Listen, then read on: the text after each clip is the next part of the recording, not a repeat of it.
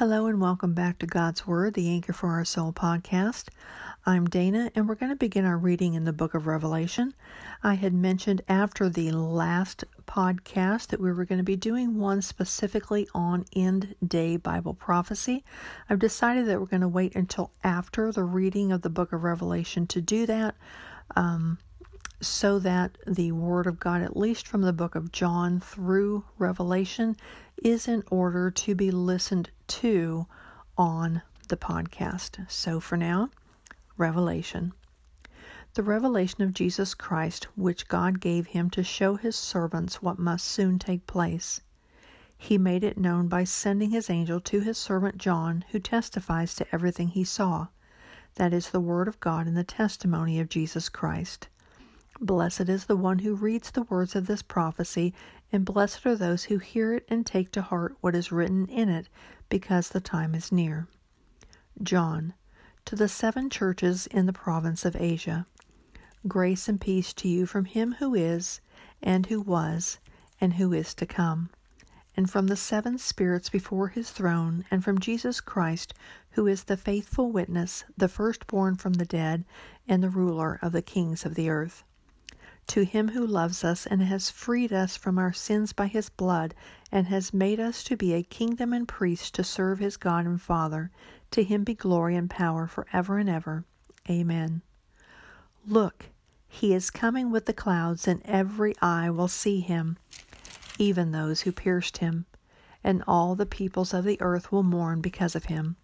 So shall it be. Amen. I am the Alpha and the Omega, says the Lord God, who is and who was and who is to come, the Almighty. I, John, your brother and companion in the suffering and kingdom and patient endurance that are ours in Christ, were on the island of Patmos because of the word of God and the testimony of Jesus. On the Lord's day I was in the Spirit, and I heard behind me a loud voice like a trumpet, which said, Write on a scroll what you see, and send it to the 7 churches, to Ephesus, Smyrna, Pergamum, Thyatira, Sardis, Philadelphia, and Laodicea. I turned around to see the voice that was speaking to me, and when I turned I saw 7 golden lampstands, and among the lampstands was someone like a son of man, dressed in a robe reaching down to his feet, and with a golden sash around his chest. His head and hair were white like wool, as white as snow, and his eyes were like blazing fire. His feet were like bronze glowing in a furnace, and his voice was like the sound of rushing waters. In his right hand he held 7 stars, and out of his mouth came a sharp double-edged sword. His face was like the sun shining in all its brilliance. When I saw him, I fell at his feet as though dead. Then he placed his right hand on me and said, Do not be afraid. I am the first and the last. I am the living one. I was dead, and behold, I am alive forever and ever, and I hold the keys of death and Hades. Write therefore what you have seen, what is now, and what will take place later. The mystery of the 7 stars that you saw in my right hand and of the 7 golden lampstands is this. The 7 stars are the angels of the 7 churches, and the 7 lampstands are the 7 churches. To the angel of the church in Ephesus write, These are the words of him who holds the 7 stars in his right hand and walks among the 7 golden lampstands. I know your deeds, your hard work, and your perseverance. I know that you cannot tolerate wicked men, that you have tested those who claim to be apostles but are not, and have found them false. You have persevered and have endured hardships for my name, and have not grown weary. Yet I hold this against you. You have forsaken your first love. Remember the height from which you have fallen. Repent and do the things you did at first. If you do not repent, I will come to you and remove your lampstand from its place. But you have this in your favor. You hate the practices of the Nicolaitans, which I also hate. He who has an ear, let him hear what the Spirit says to the churches. To him who overcomes, I will give the right to eat from the tree of life, which is in the paradise of God. To the angel of the church in Smyrna write, These are the words of him who is the first and the last, who died and came to life again. I know your afflictions and your poverty, yet you are rich. I know the slander of those who say they are Jews and are not, but are a synagogue of Satan.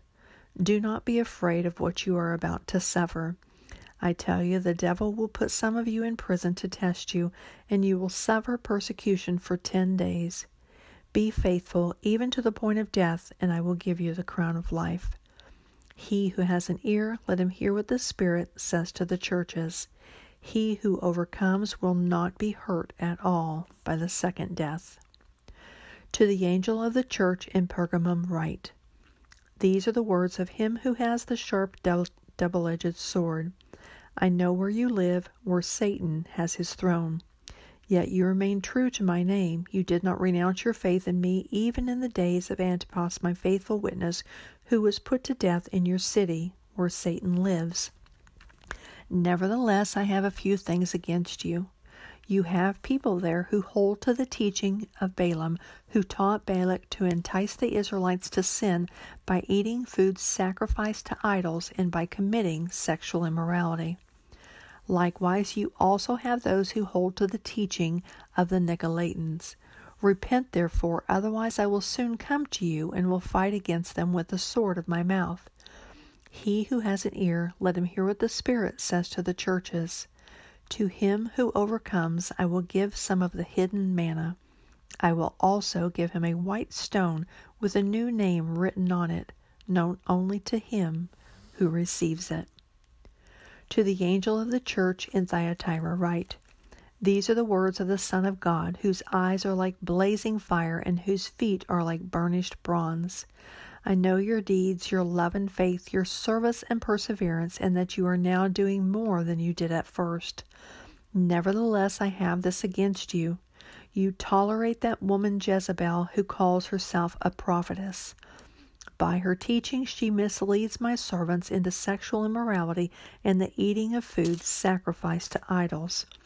I have given her time to repent of her immorality, but she is unwilling, so I will cast her on a bed of suffering, and I will make those who commit adultery with her suffer intensely unless they repent of her ways. I will strike her children dead. Then all the churches will know that I am he who searches hearts and minds, and I will repay each of you according to your deeds. Now I say to the rest of you in Thyatira, to you who do not hold to her teaching and have not learned Satan's so-called deep secrets, I will not impose any other burden on you. Only hold on to what you have until I come. To him who overcomes and does my will to the end, I will give authority over the nations. He will rule them with an iron scepter. He will dash them to pieces like pottery. Just as I have received authority from my Father, I will also give him the morning star. He who has an ear, let him hear what the Spirit says to the churches. To the angel of the church in Sardis write, These are the words of him who holds the 7 spirits of God and the 7 stars. I know your deeds. You have a reputation of being alive, but you are dead. Wake up.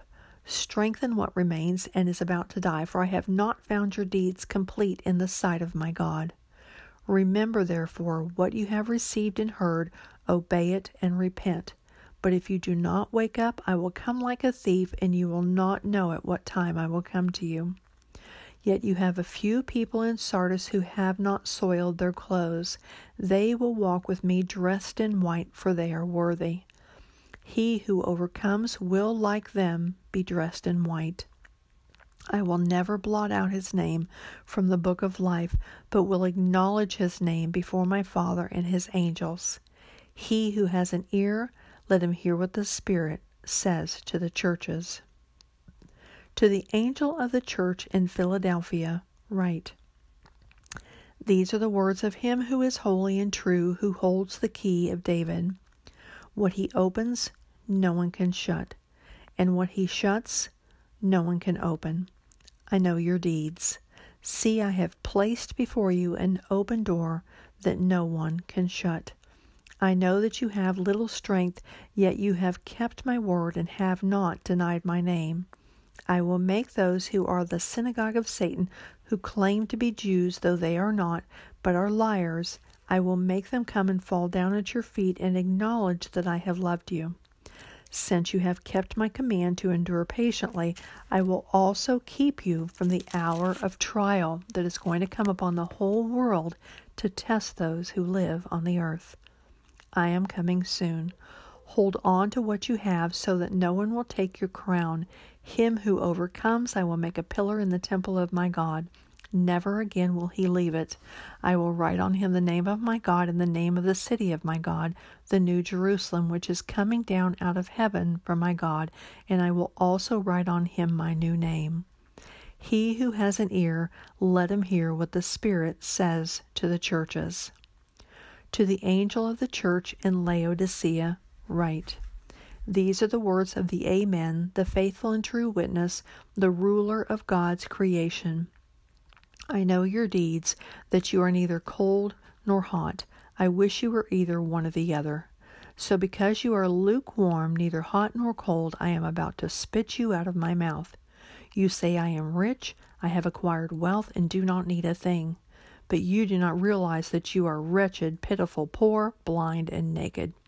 I counsel you to buy from me gold refined in the fire, so you can become rich, and white clothes to wear, so you can cover your shameful nakedness, and salve to put on your eyes, so you can see. Those whom I love I rebuke and discipline, so be earnest and repent. Here I am. I stand at the door and knock. If anyone hears my voice and opens the door, I will come in and eat with him, and he with me. To him who overcomes I will give the right to sit with me on my throne, just as I overcame and sat down with my Father on his throne. He who has an ear, let him hear what the Spirit says to the churches. After this I looked, and there before me was a door standing open in heaven. And the voice I had first heard speaking to me like a trumpet said, Come up here, and I will show you what must take place after this. At once I was in the Spirit, and there before me was a throne in heaven with someone sitting on it. And the one who sat there had the appearance of jasper and carnelian. A rainbow resembling an emerald encircled the throne.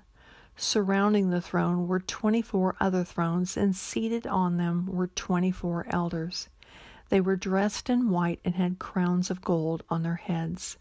From the throne came flashes of lightning, rumblings and peals of thunder. Before the throne 7 lamps were blazing. These are the 7 spirits of God.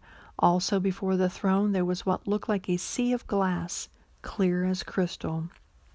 In the center, around the throne, were 4 living creatures, and they were covered with eyes in front and in back. The first living creature was like a lion. The second was like an ox. The third had a face like a man. The fourth was like a flying eagle. Each of the 4 living creatures had 6 wings and was covered with eyes all around, even under his wings. Day and night they never stopped saying, Holy, holy, holy is the Lord God Almighty, who was and is to come. Whenever the living creatures give glory, honor, and thanks to him who sits on the throne and who lives forever and ever, the 24 elders fall down before him who sits on the throne and worship him who lives forever and ever.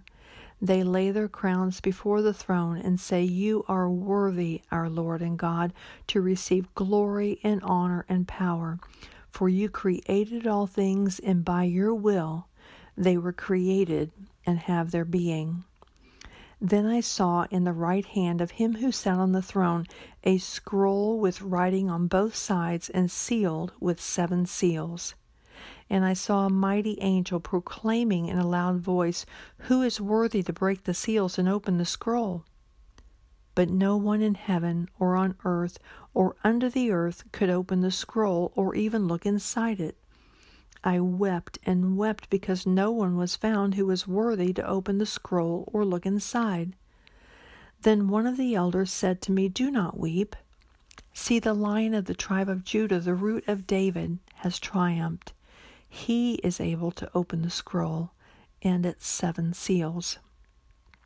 Then I saw a lamb looking as if it had been slain, standing in the center of the throne, encircled by the 4 living creatures and the elders. He had 7 horns and 7 eyes, which are the 7 spirits of God sent out into all the earth. He came and took the scroll from the right hand of him who sat on the throne, and when he had taken it, the 4 living creatures and the 24 elders fell down before the Lamb. Each one had a harp, and they were holding golden bowls full of incense, which are the prayers of the saints, and they sang a new song. You are worthy to take the scroll and to open its seals, because you were slain, and with your blood you purchased men for God from every tribe and language and people and nation. You have made them to be a kingdom and priests to serve our God, and they will reign on the earth. Then I looked and heard the voice of many angels, numbering thousands upon thousands and 10,000 times 10,000. They encircled the throne and the living creatures and the elders, and in a loud voice they sang, Worthy is the Lamb who was slain to receive power and wealth and wisdom and strength and honor and glory and praise. Then I heard every creature in heaven and on earth and under the earth and on the sea and all that is in them singing, To him who sits on the throne and to the Lamb be praise and honor and glory and power forever and ever. The 4 living creatures said, Amen, and the elders fell down and worshipped. I'm going to stop there. And in our next session, pick up in chapter 6 so that we have all of the judgments of the 7-year tribulation that follows at this point all read at the same time. I can't read through the entire book at one time, as we only have 1 hour for recording per podcast per their regulations. So I'll leave off there and be back with chapter 6. Thank you for joining me, and I hope you'll join me in our next session. Thank you.